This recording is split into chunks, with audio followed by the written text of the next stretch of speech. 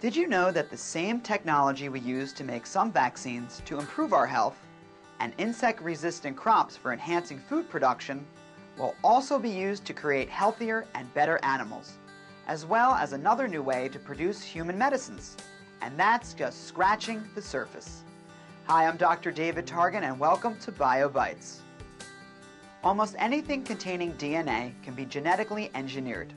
The term genetic engineering just refers to the addition of new and beneficial traits for an animal through recombinant DNA techniques, which basically means combining segments of DNA from two different sources.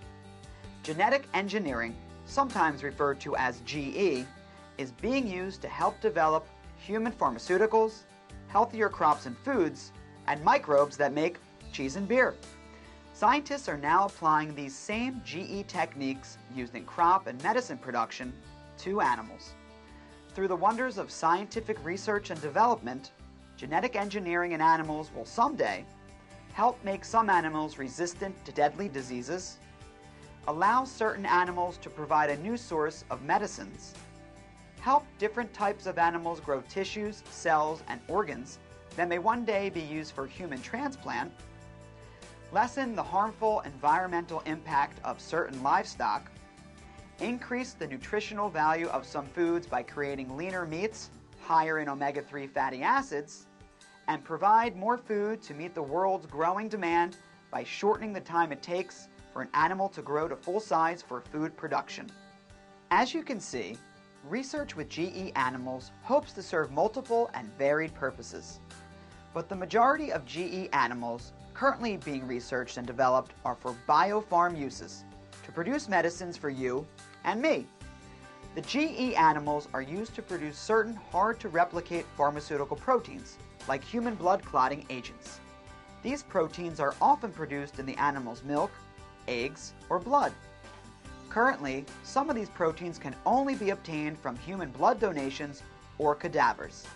The success of such biopharm products could increase the availability of medicines and change the way we treat chronic diseases like hemophilia, arthritis, and malaria.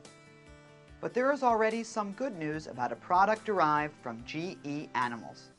In 2006, the European Commission, and then in 2009 the US, approved a compound that is used to prevent blood clots in humans.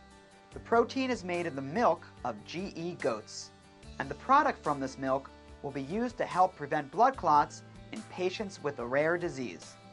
These patients are at high risk of blood clots during medical interventions, such as surgery, and before, during, and after childbirth. Biotech researchers around the world are busy developing an array of new GE animals. Some of the most promising include quick maturing fish, chickens that produce biopharm products in their eggs, and even a pig that is called the EnviroPig.